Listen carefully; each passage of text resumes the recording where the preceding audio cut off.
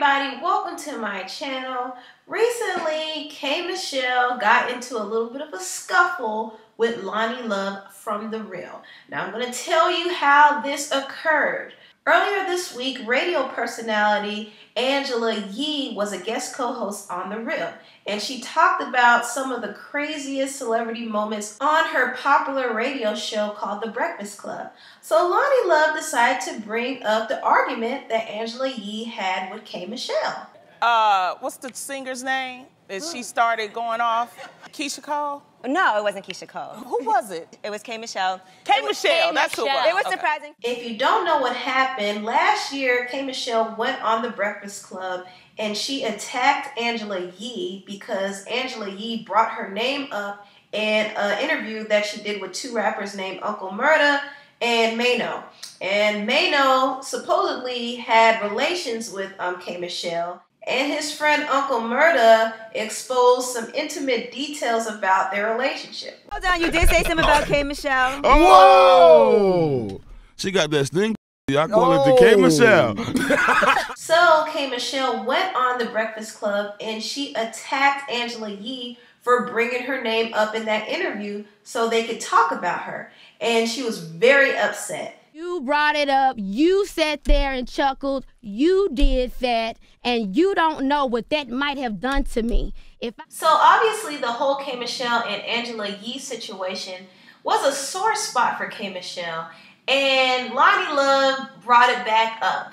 Now Loni knows that she was shady for that, but that's all that happened. They didn't talk bad about K Michelle, they just discussed how crazy that situation was, and that was a love and hip hop moment. However, K Michelle didn't like it too much, and K Michelle went after Loni Love on Twitter. She said this to Loni: "You should shut your heavy neck blank up playing with me, Loni Love. You're not funny. The only thing funny about you is your struggle blank face ham hawk." Loni Love replied back and said, "Come on The Real and say it, girl. Now don't you try to Wendy Williams first." Kmart was like, "I'm not coming on no dry blank reel to sit there and be fake with a bunch of frauds." She also said this: "Roast beef, you didn't talk this much when you got Tamar fired." Now, I don't know why K Michelle is bringing up Tamar. Tamar doesn't even like K Michelle. In fact, Tamar said that K Michelle couldn't say her name. So why is she bringing her name up now? Anyway, now this is what Loni said. "Now you know that is not true, and since she's gone, you can now come on The Real." Boop! You better hit her with it, Loni.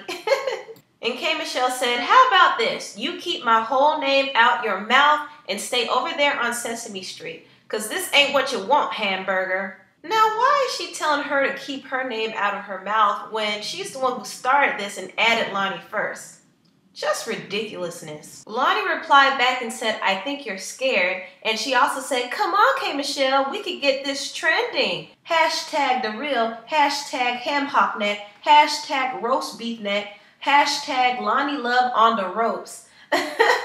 Loni Love is too dumb. Anyway, this whole thing was just unnecessary. And of course, K Michelle couldn't help but to blow it up into something big. And it's just pointless. And I think threatening Loni Love and calling her names and all types of insults the way that she did to Tamar kind of shows her pettiness and her hatefulness. Loni never said anything bad about K Michelle at all. So the fact that K Michelle is attacking her, it's just ridiculous. I mean, really? You're going to attack Loni out of all people? Loni is funny, she's goofy, she's just lighthearted. Why attack her? And first of all, don't get it twisted. Loni Love is from Detroit.